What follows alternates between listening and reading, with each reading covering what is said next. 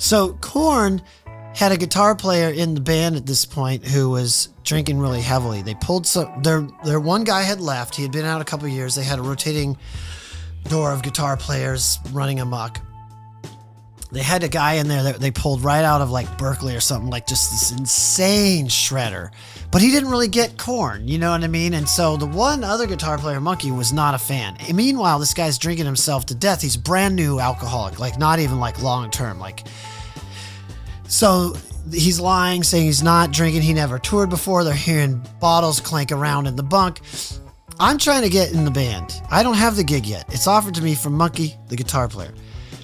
So I would go see him at shows, and what happened is my name came up years ago. By the way, this is a funny thing I don't normally share. Years ago when Brian, the original guy, left, like 7 years prior, my phone blew up. Dude, you're the perfect guy for that job. You'd probably get it. And it was weird because I was like, I had a dream he was going to leave the band, which was so random. Why would I have that dream? Funny, weird little shit that happens. Mm-hmm. I didn't get the gig then, years prior, because they're like, what about Wes? And they're like, that guy's a maniac. Hell no. So I was known for being a wacky partier guy.